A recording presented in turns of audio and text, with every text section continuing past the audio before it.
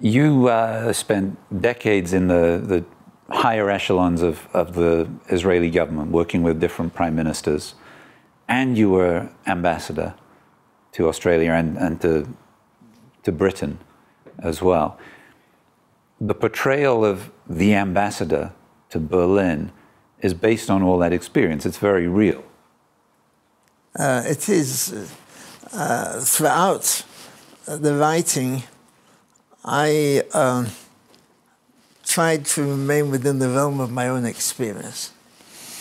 And working with you, Matt, in this regard has been wonderful, because you quickly pick up the experience and you have this imagination and you run with it.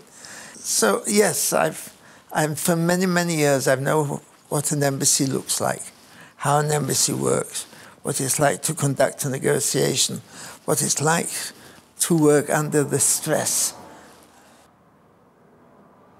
of the Prime Minister's helicopter as well, yes. You see, you live in the center of power even now, with the Prime Minister's helicopter across from the Knesset.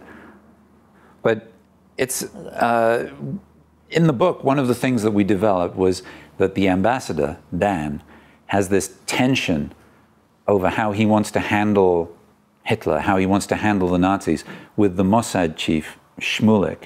Now, we talked about that when we were writing, and you said that actually that's how things do happen. Actually, things do happen.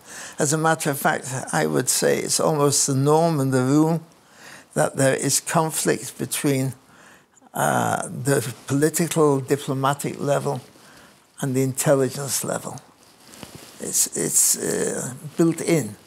The prospect for tensions are there throughout, and they're very creative.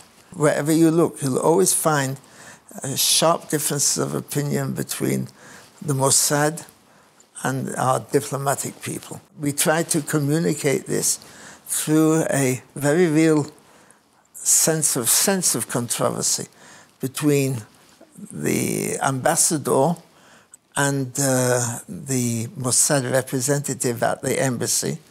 And this is what happens in reality.